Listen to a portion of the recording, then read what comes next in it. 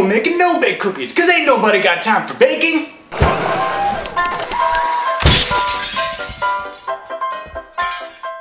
Have you ever been all, I want to make some cookies, but I sold my oven to pay for a jet ski? Well, this one's for you. For this, you will need 1/4 cup of butter, 1 1/3 cups of brown sugar, 1/2 cup of peanut butter. I use natural peanut butter because it actually tastes like peanut butter. 1/2 cup of milk, 1/3 cup of unsweetened cocoa powder, 2 teaspoons of vanilla, 1/4 teaspoon of salt, and 3 cups of rolled oats. First, combine all the ingredients except the oats in a saucepan.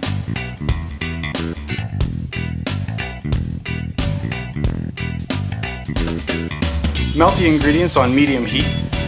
Stir it often. Then increase the heat and bring it to a boil. Let it boil for about 1 or 2 minutes. Remove the saucepan from the heat and add the 3 cups of oats.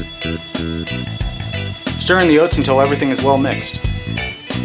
While you let that cool, get out a cookie sheet and line it with plastic wrap.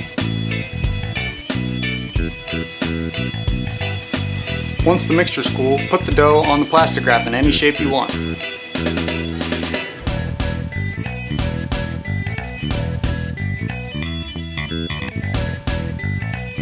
Now put the cookie sheet in the freezer for about 45 minutes to an hour. So now you gotta wait, but ain't nobody got time to wait, so go do push-ups. Pull-ups. Sit-ups. Check the freezer.